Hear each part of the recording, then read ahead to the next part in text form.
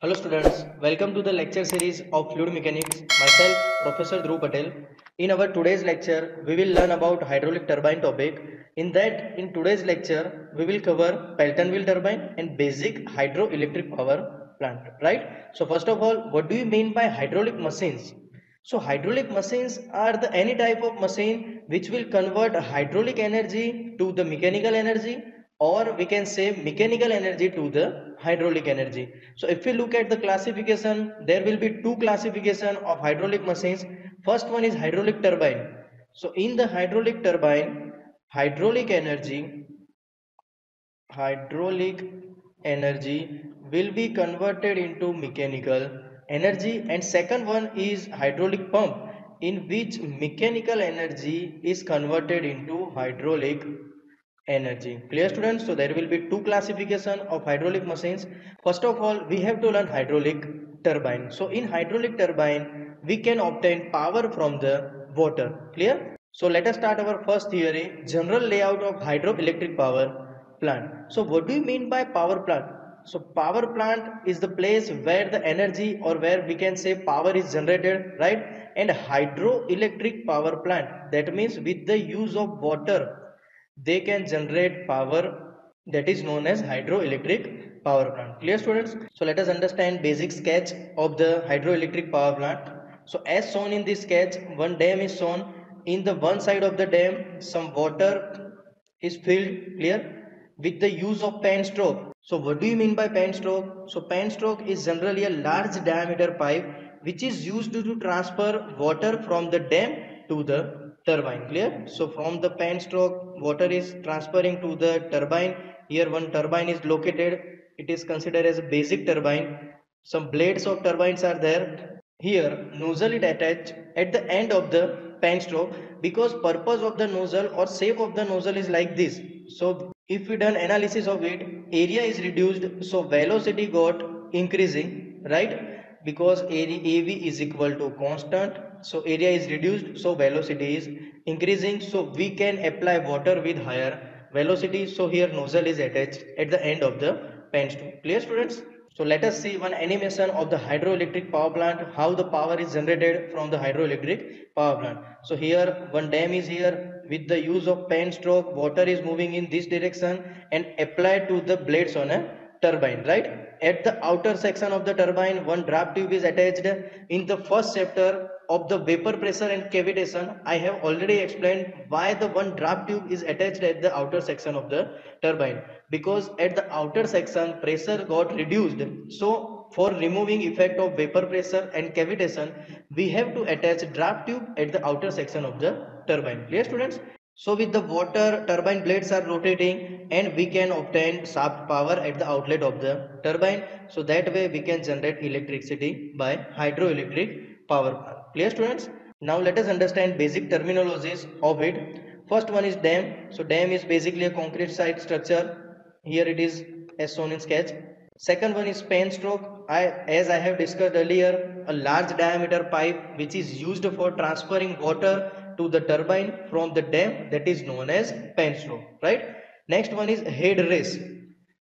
The head race is the level of water when the no water is flowing. That means at the left hand side of the dam, when the water is not flowing, that level is known as head race, right? We have to measure head race distance from the ground level. Tail race. Tail race, that means the height of the water after the turbine, that is known as tail race. Clear students? Next one is gross head. So as shown in this sketch, gross head. So gross head is the difference between head race and tail race when the water is in steady condition, right? Here water is in steady condition is the key word. Remember student, for the gross head water must be in the steady condition. Next one is our friction head. So whenever the water is flowing in the pen stroke, right, due to friction losses, some losses will be there, that is known as friction head. According to equation of friction losses, HF will be 4FL V square divided by 2GD. So as shown in this sketch, first of all water level is this. Whenever the water is flowing in the pipe, some head is reduced like this is known as due to friction loss is HF. Clear students? Next one is net head, H net. Net head means at the inlet of turbine what is effective height available for turbine or what is effective head available for turbine. That means it is difference of a gross head to the friction head at the inlet section of the turbine, right? We can say net head is equal to effective head also. Clear students?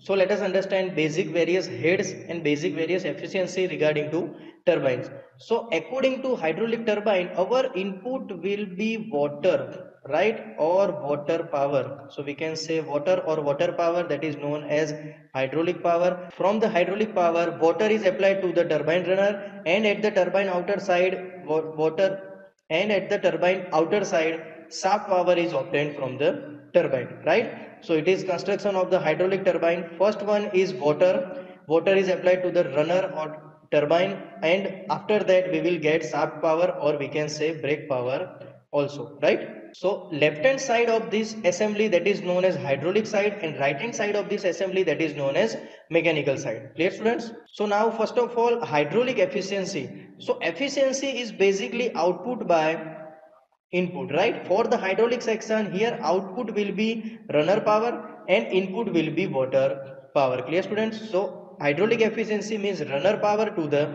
water power. Next is mechanical efficiency. Mechanical efficiency, that means in the mechanical side, look at the right side of the turbine. At that time output will be shaft power and input will be runner power. So that will be shaft power to the runner power. Clear students? Next will be overall efficiency. Overall efficiency, that means we have to take consideration of all over turbine part. So output will be shaft power and input will be water power. So shaft power divided by water power, that means SP divided by WP. If we divide and multiply whole equation by runner power, then here shaft power divided by water power remains as it is. Next one is runner power divided by runner power. Let us rearrange this equation. So shaft power divided by runner power into runner power divided by water power. So basically mechanical efficiency is shaft power by runner power. That means we can write mechanical efficiency here, and instead of runner power divided by water power we can write hydraulic efficiency. So from this derivation, overall efficiency, that means mechanical efficiency into hydraulic efficiency. Clear students?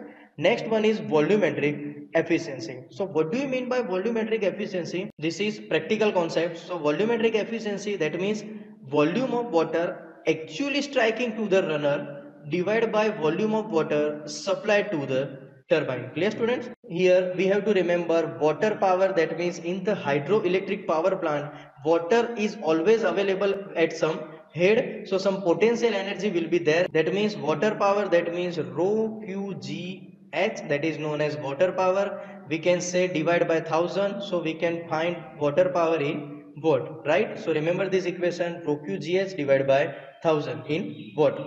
So let us revise our concept. First of all, hydraulic machines. So there will be two types of hydraulic machines. One will be hydraulic turbine and second one will be hydraulic pump. Hydraulic machines will be convert hydraulic energy to the mechanical energy or mechanical energy to the hydraulic energy.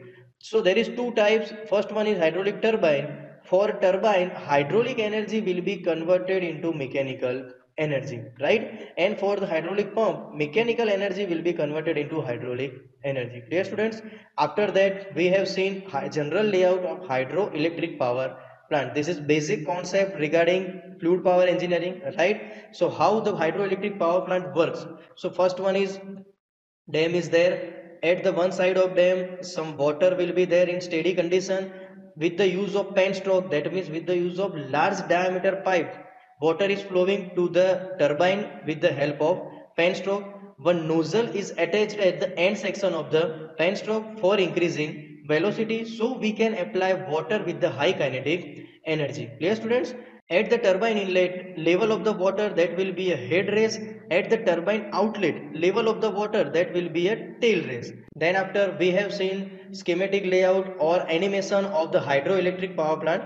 After that we understood what do you mean by head race, what do you mean by tail race, and then gross head. So what do you mean by gross head? It is the difference between head race and tail race when the water is in the steady condition, that means at the initial section here. Clear? What do you mean by friction head? That is simple losses due to friction in the pan stroke. That will be hf is equal to 4 flv square divided by 2g d. At the last net head, that means at the inlet section of the turbine. See here, at the inlet section of the turbine, difference between head race and tail race, that is known as net head. Clear? We can also say net head is equal to effective head. Clear, students? Right? Remember this. Next one, we have understood basic layout of the turbine assembly. At the inlet section of the turbine, water power will be there. Right? We can say WP. Water power is applied to the runner, or we can say runner power. At the outlet side, mechanical, that means shaft power. Right? So left hand side will be considered as hydraulic side and right hand side will be considered as mechanical side. So first of all, we have derived equation for hydraulic efficiency. So hydraulic efficiency, that means let us take concentration in this side only. So output by input. At the output there will be a runner power and at the input there will be a water power. Similar way for the mechanical efficiency, here let us take consideration right hand side. So mechanical efficiency, that output side is shaft power and input side is runner power. Overall efficiency, that means overall assembly of the turbine, that means shaft power divided by water power. We have to multiply and divide by runner power. After rearranging, we got overall efficiency, that means mechanical efficiency into hydraulic efficiency, right? Last one is volumetric efficiency, that means volume of the water actually striking to the runner divided by volume of the water supplied to the turbine. Clear, students? So that is it from the today's point of view. Thank you for watching my lecture and keep revising fluid mechanics.